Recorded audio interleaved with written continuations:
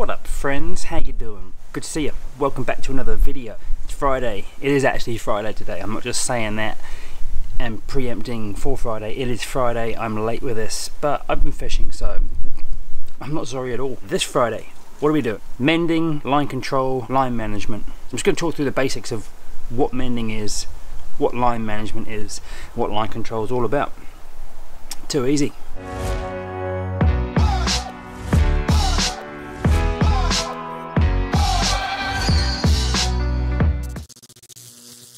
Okay, so line control, line management, mending, whatever you want to call it. All you're trying to do is move your line around so that you get the longest, slowest, most natural looking drift you can, in a nutshell. For example, if I pop my cast out there like this and then do absolutely nothing, the first thing you're going to notice is that big U shape of line forming, right? That's just the current grabbing the fly line. And what that's going to end up doing is dragging the indicator and therefore the flies, and what that's going to do is it's going to make those flies drift super unnaturally and very unlikely to get a fish to eat your flies like that. So again, if I just throw that out there like that and do absolutely nothing, pretty quickly this line's going to get a big U shape in it. Now I've got drag, now my flies aren't fishing well and it's not going to get eaten. So what I got to do is just move that line around a bit. For example, if I bang out there like this, all I'm going to do now is just take my rod tip and I'm going to move that line upstream a bit.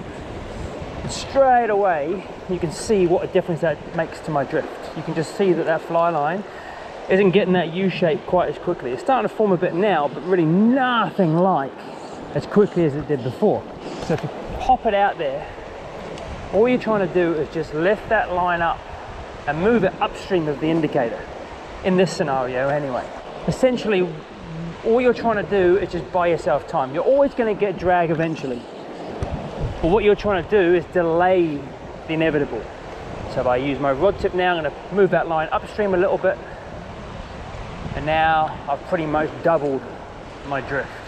Sometimes you're going to have to do big mends, sometimes you're going to have to do small mends. Sometimes you're going to have to do upstream mends, sometimes you're going to have to do downstream mends, sometimes you're going to have to do both, sometimes you have to do any mends at all.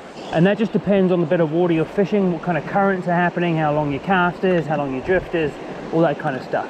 But what I tell people is, if you're not quite sure which way to mend, just look what's happening between your rod tip and your indicator and it will tell you what you've got to do.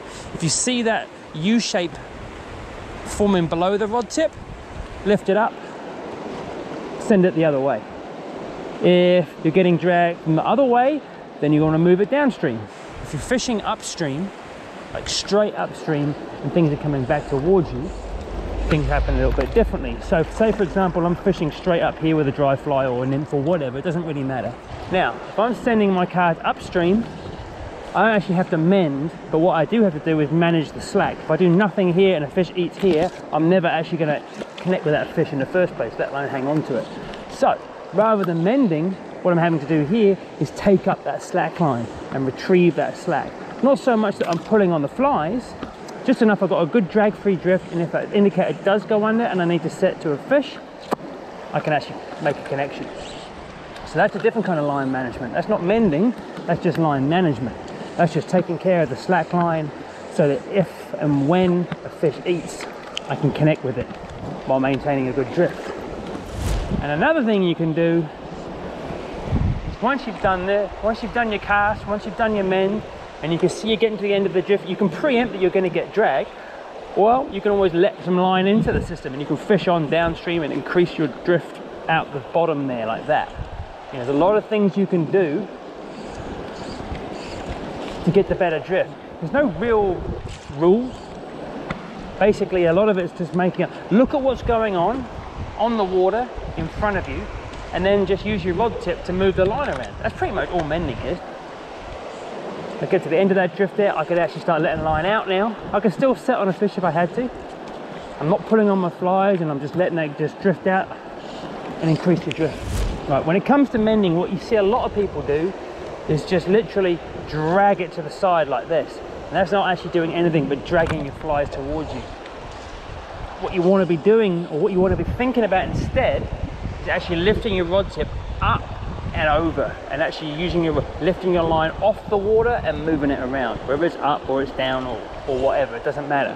But rather than just dragging the rod tip to the side like that, what you want to be doing is lifting your line up off the water and moving it across one way or the other.